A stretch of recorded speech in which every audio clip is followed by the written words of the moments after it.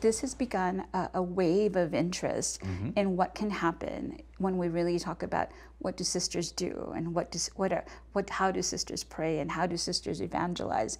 And so it becomes more of how do we do these things with their influence? How do we become these advocates into? And it says that, for the most part, a lot of sisters are very happy with being invisible. Yeah. And so for us to see that, we're making them visible to our students. Our students are going to go home and have conversations at home. Absolutely. Our colleagues are going to see it and see it. So I think this curriculum has really built an interest around how do we answer this call. And the whole concept in the curriculum was they answered a call.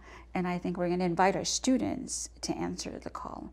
Yeah, and I think they approach the idea of a call as in, okay, you get the one call, and you hear that call once, and that sets your path for the rest of your life.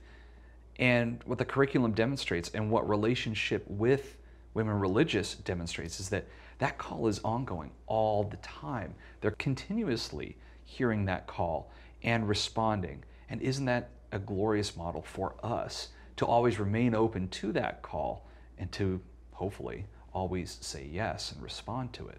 So I think this has become something that started as a small concept and us answering the call, to us really visualizing how it fits, not in our school, in our class, but also in this whole community.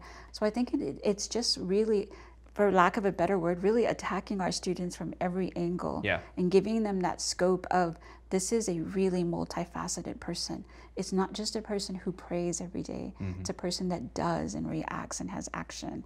I think for our students, the curriculum has done that.